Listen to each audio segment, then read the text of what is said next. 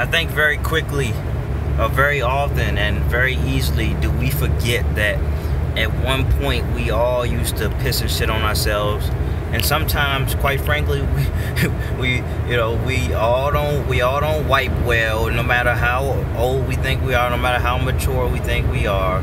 You're gonna come across somebody who's twice your age who didn't wipe well this morning.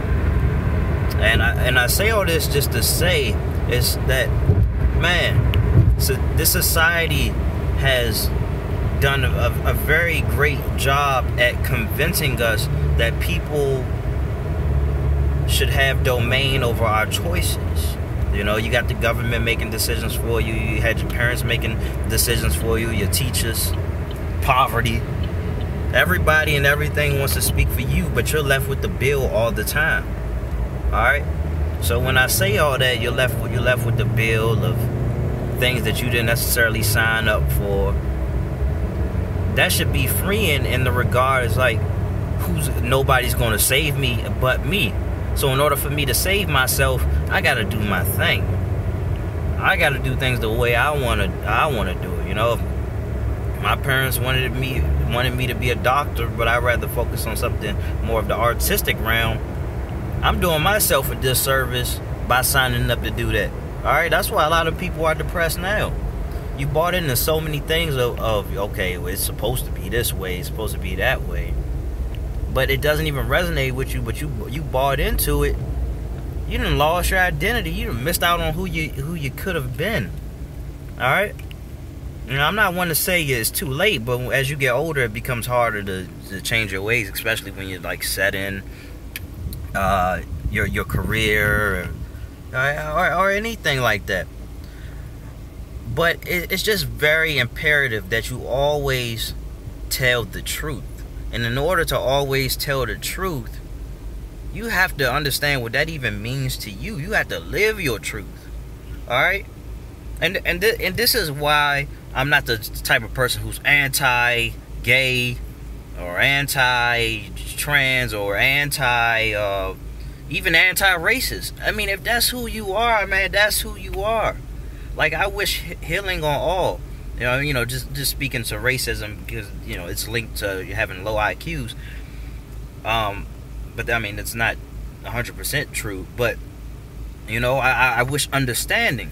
I wish understanding in many events. I wish understanding upon myself, because there are things that I just don't understand that I may never understand. But that being the case is why I don't debate with people. I don't like to debate. I don't like to argue. I'm getting away from that. I have argued, recently, but I try to get away from that, because people are going to see the world the way they want to see it.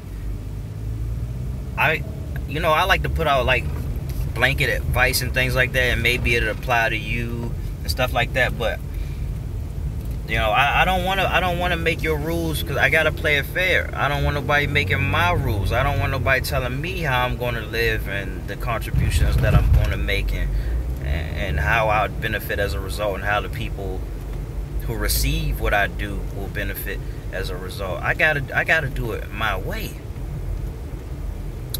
And I understand that at your workplace, it doesn't leave a lot of room to be yourself, possibly. It doesn't leave a lot of room for creative endeavors, for you to push the envelope, for you to change the status quo.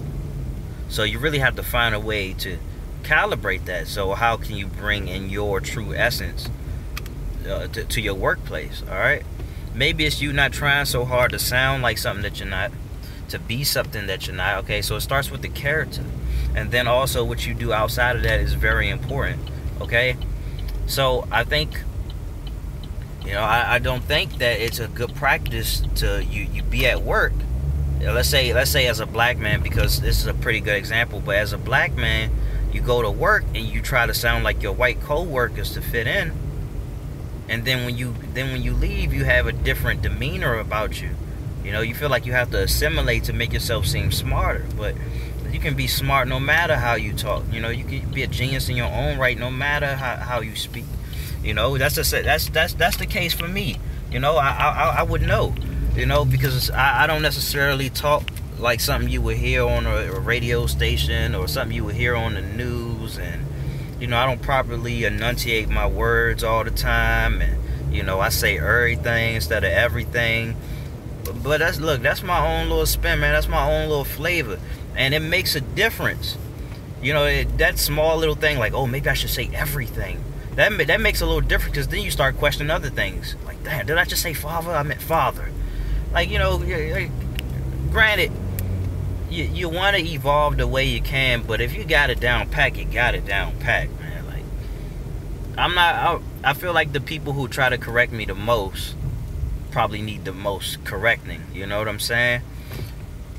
It's because they have bought into their chains, you know, so deeply that they want to share it with other people. You know what I'm saying? So, okay, they bought into being a slave so well that they start to get house Negro privileges, or they start to they get to be an overseer. Okay, so now they want to oversee other slaves, and if anybody try to get away, like, no, bring it in, buddy. You're a slave with me. Ain't no running away. When you can allow people to be free in their own rights, you know what I'm saying?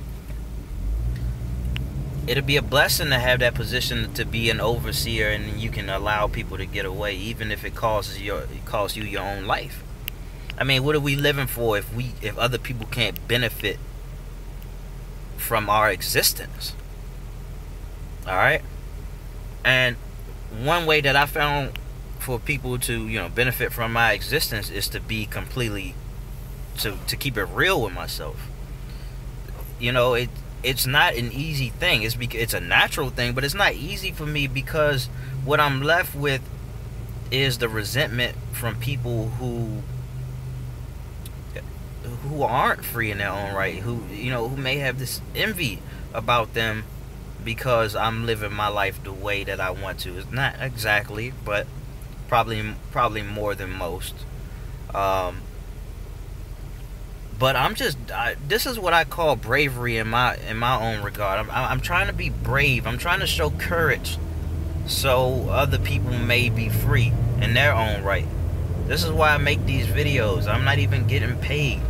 Like, I'm just doing, this is my going out swinging tour. This is for people who have felt lost in one way or the other, feel like nobody can relate to them, feel like they really need some type of game. And I don't know how good I'm doing, but I'm doing something. Alright, this is my truth right now. Alright, this is how I can do one take videos and feel like I don't have to change anything or even get a better quality camera, although I do, and I'm just talking on my phone right now because this just hit me. You know, but do your thing, man. Like, even if slowly but surely, even if you're shaking, even if your heart goes into your stomach when you speak your truth, you do it and you get strong as a result of it. But the more you shy away from it, the bigger the mountain. And this is the type of mountain that's forever leaning, and you gotta, it's a ticking time bomb in a sense. There's a timer on it, because eventually that mountain's gonna fall on you. Alright? And it's gonna fall on you because it was on unsteady foundation. The foundation wasn't stable enough, and it wasn't stable because you never quite bought into the soil to begin with. You know what I'm saying? But anyway, that's all. I want to make sure I don't get hit by a car. Almost dead earlier, but man, live your own truth. Alright, there's nothing wrong with you. The only thing that may be wrong with you is your perception. You buying into what other people have to say about you. Still focus on optimization. You know what it is. Like and subscribe.